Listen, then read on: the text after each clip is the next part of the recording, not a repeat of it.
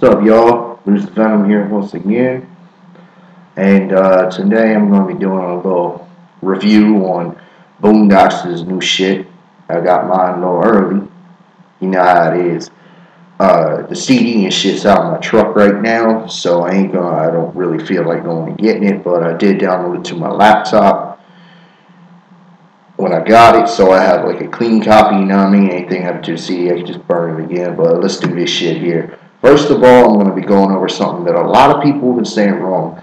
The fucking title of the CD is ABADDON, which, if y'all look up, is, what was it? The Hebrew text refers it to a bottomless pit, and Greek means destroyer.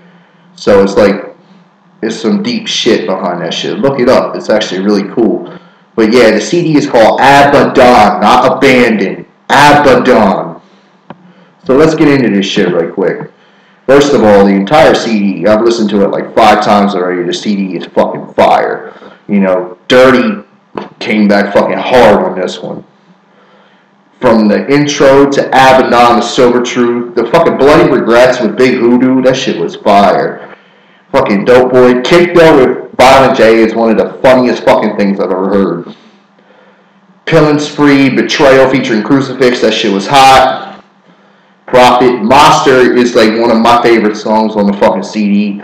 Monday Night featuring Insane Clown Posse, it takes me back to fucking Lady and the Jaguar from The Harvest. Shit's funny as hell. Black Eyed Kids, Moving On featuring Juggalos, that shit was fucking fire. Kill and Tell and Psycho Symphony. The whole CD is fire. If you haven't gotten it, find a way to get this shit. Just want to send a couple of shouts out real quick.